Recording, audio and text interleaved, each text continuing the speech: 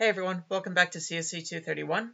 So in this video, we are finishing up our discussion of some pretty fundamental programming stuff by talking about loops. So loops are really just a fantastic way for us to repeat code multiple times, possibly introducing different values as we go along.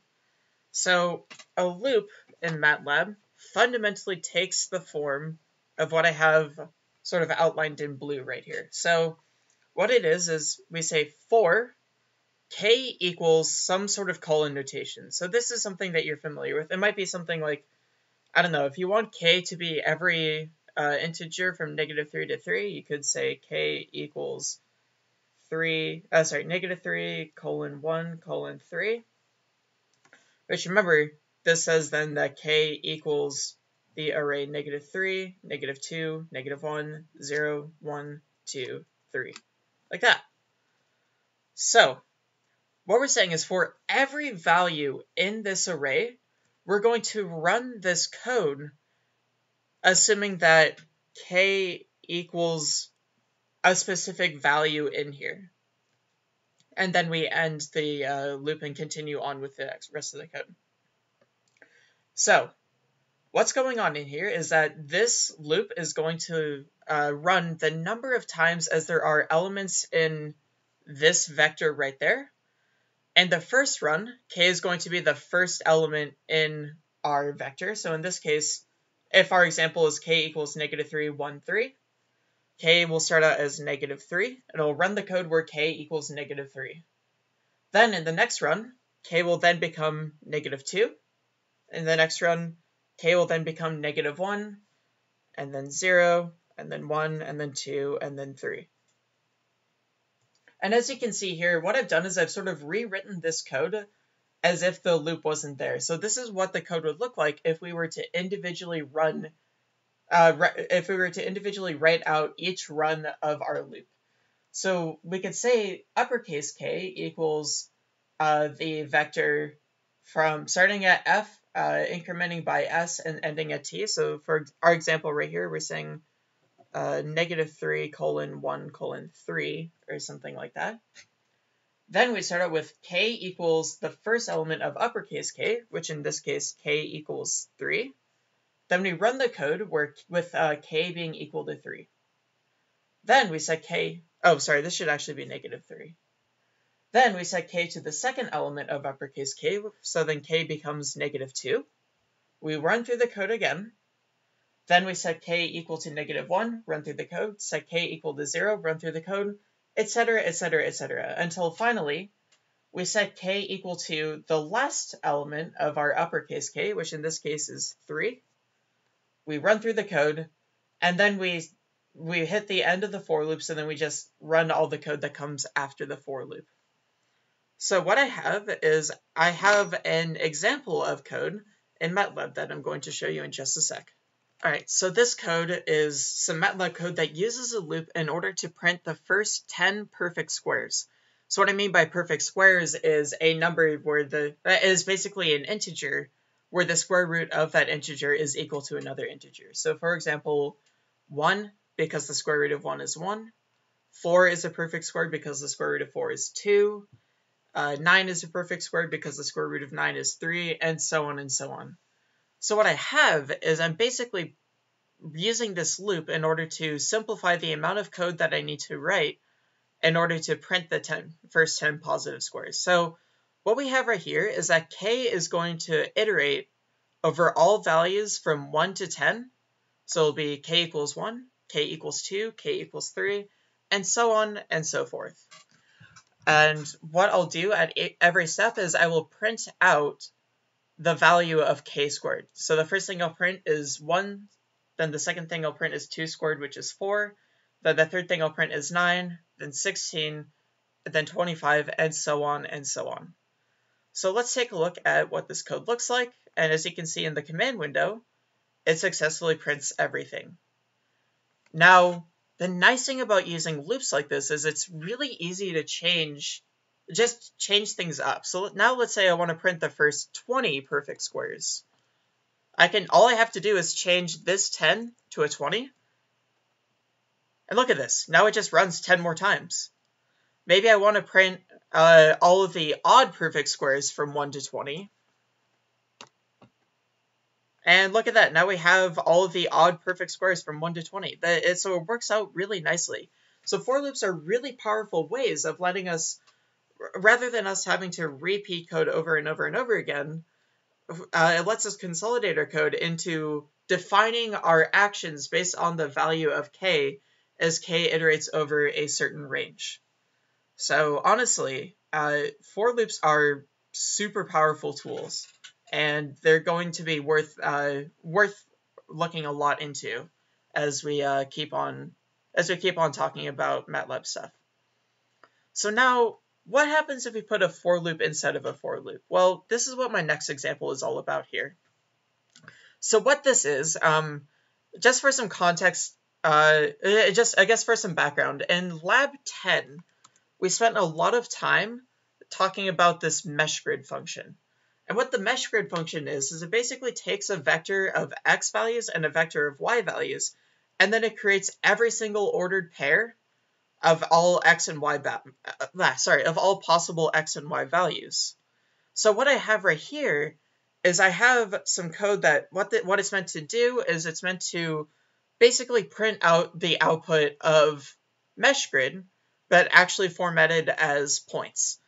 So for clarification right here, this would be the same thing as taking x from, let me actually put this in comments. So if we did x equals -2 to 10, y equals 1, 5, 30, and then we did something like x, y equals mesh grid, x, y, something like this, then the values in x and y, if we sort of take the values of x and y together, we get all of these ordered points. And what I'm doing here is basically just taking all those values, and you can think of it as I'm taking all these values and printing them using these for loops. So what I want to do before I run through the code is I want to actually go through manually and take a look at the order that everything goes in. So what I'm going to do is I'm going to switch back to the document camera, and we'll take a look at just running through everything. So what I recommend you do is write down the code for this. I'll write down the code as well, but we're going to take a look manually, take a look at every value of x and y, and just see how the whole program runs. Okay, so I have the code for the function that for the script that we just looked at, all written down here. And what I'm going to do is I'm going to trace through the entire, or not the entire, but a good part of the iteration, I guess running all of this MATLAB code, and we'll see sort of what happens as we do that. So first what we do is we're running this as a normal for loop. So we say if x is equal to all values, and let's say that, let me actually write out what this will be. So this will be -2, 0, 2, 4, 6, 8, and 10. This one right here will be 1, 6, 11, 16, 21, 26. So what we do is, in this for loop, we first say, okay, x is going to be equal to -2. Then we enter this next for loop. We say, okay, now y is going to, at this point here, we set y equal to 1. And then we say, okay, we are printing the x value and the y value. So this will be -2, 1, and then a space after it. Then we come to the end of this for loop and say, okay, well, there are still more values of y to go through in here. So we go back up here, and now we set y equal to 6. And notice that we don't change x at all. The only time we change x is once we reach this end, and then come back up to the top once we realize there's more values for us to go through. So for the moment, we're still leaving x as -2. But we change y to then become 6. So then we will print the value of x and y as an ordered pair. So this becomes -2, 6. And then we come to this end, we say, okay, there are still values of y left for us to explore, so we'll come back up here. We'll come back up here, change y to the next element, which is 11. And then we'll print out the value here, so this becomes -2, 11. come to the end, go back up. So that part repeats over and over again. So let's see, I'm going to speed this part up a little bit. So we'll do, now y goes to 16, so this becomes -2, 16. Then y goes to 21, this becomes -2, 21. Then y goes to 26, and we print out -2, 26 right here. Now, what happens is we come to the end and we say, okay, well, y has gone through all of these, y is currently 26, and there's nothing left for y to do. So now we leave this for loop and come down here to this fprintf, which says print a new line. So now we just go down to the next line here, like this. We come to this end and we say, okay, well, x was -2, and there are still elements for that x can be. So now we'll come back up here and set x equal to 0. So now at x equals 0, we come back down to this for loop and say, oh, time to start a new for loop. So y is going to be the first element of this, and we set y equal to 1. And the cycle repeats. So then our output when x equals 0 will be 0, 1, space, 0, 6, space, 0, 11, space, 0, 16, space, 0, 21, space, 0, 26, space. We come to the end of y's for loop, we print our new line. We come to the end of x's for loop, we say, okay, well, now x needs to go from 0 to 2, and we repeat that over and over and over again. So what we end up with is, in total, we get all of the possible combinations of x values and y values as expressed in ordered pairs. So let's take a look at what that looks like in MATLAB. And if we run this, let me clear in CLC really quick. Oh, CLC, there we go. If we run this, you'll see that we get every row has a new value for x, and the reason why is because I put this fprintf after y's for loop, and in every column it has a new value for y, because for every value of x I then iterate over every possible value of y. So that's what happens when you nest a for loop, is that it basically handles this inside for loop completely before it then goes on to the next iteration of our outside for loop. And this, basically, you can nest as many for loops as you can feasibly type, or as, obviously there's some restrictions on how much code MATLAB can run at once, but that restriction is pretty large. So really the big barrier here is however many for loops you can type, you can nest inside of each other, and the innermost for loop gets resolved, and then the next for loop gets resolved, and then the next one, and so on and so on. So what we have, again, just to sum up, is that x becomes its first value, then we take care of y's for loop completely, x becomes its second value, we take care of y's for loop completely, x becomes its third value, we take care of y's completely, and so on, and so on, and so on. So that's the basics of nesting for loops, is what we call this, when we have a for loop nested inside of another for loop. All right, so the last thing we really need to talk about for loops is how to stop loops prematurely. And there's a couple of commands that we can actually talk about for stopping for loops prematurely. The first is break, which if you run a break command when you're inside of a certain for loop, you completely leave your for loop. You skip all remaining iterations and you basically pop out to the piece of code after the end. So if we, basically you just pop out of your for loop completely and then move on to everything after the end. However, note that if you type a break, if you're in a nested for loop, so let's take a look at that actually. So let's say for something, right? We're going to have some code here. We'll type in for something else. Let's say we have some code, something else, and other code down here, and then end like this. Sorry, this should actually say break. Okay, so let's follow the path that this code takes as we come down here. So we're going to enter this first for loop, and then we enter the second for loop, right? We we do all of this code, and then we hit our break statement like this. And at this point, we completely exit our for loop. We do not continue to the next iteration. We do not run any of this code. We immediately jump out here and run through this code down here.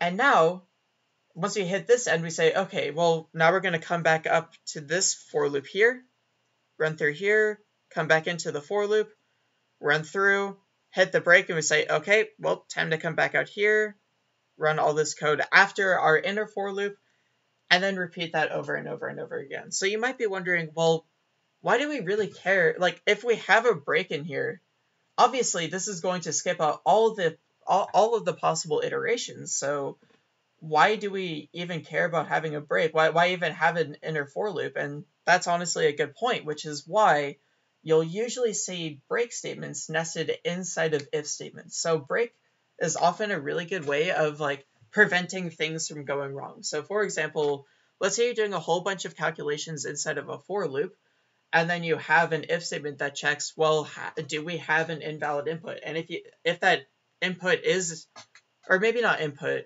but like you have an invalid value somewhere.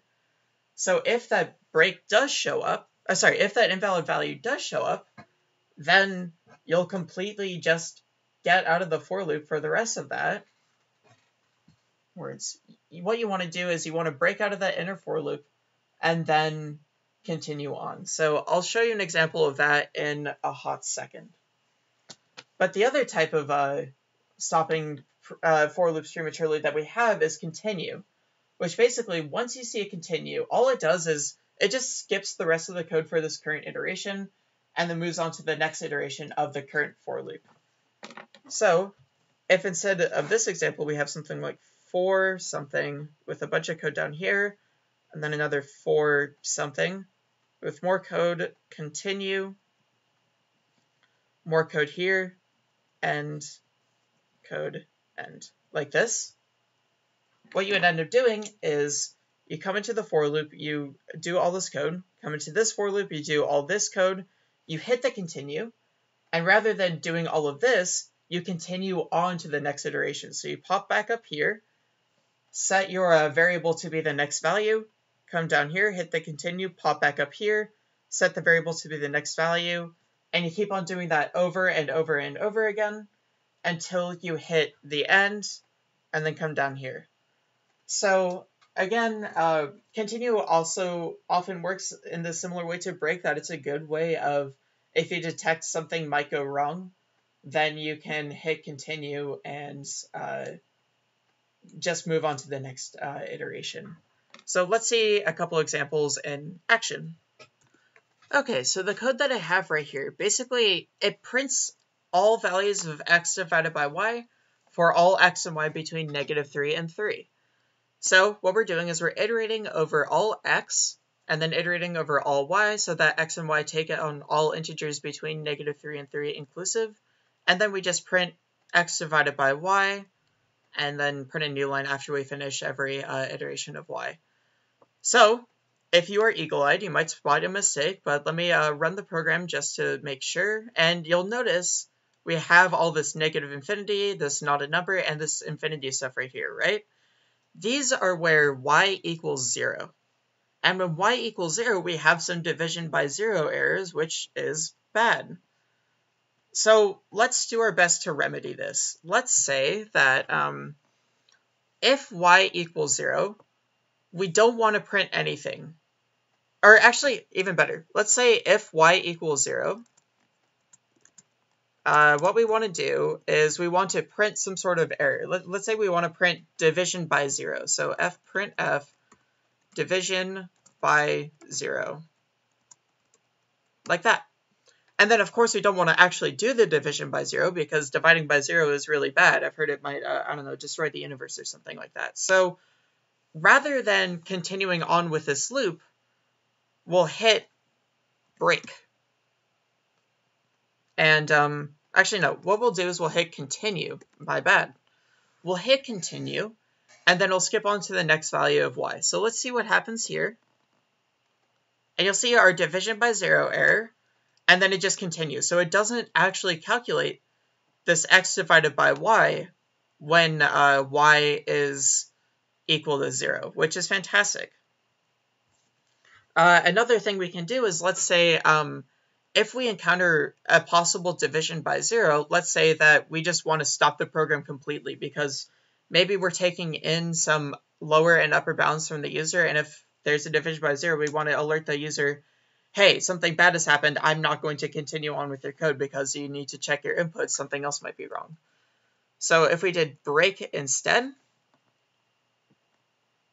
you'll see right here that the division stops when y equals 0, rather than continuing with y equals 1, y equals 2, y equals 3, and so on. So that's the difference between using continue and break, is that continue continues on with the rest of the iterations of our inner loop, and break continues on with the rest of our, break stops the rest of the iterations of our inner loop. So now let's try another way of handling this. Let's say instead we want to do,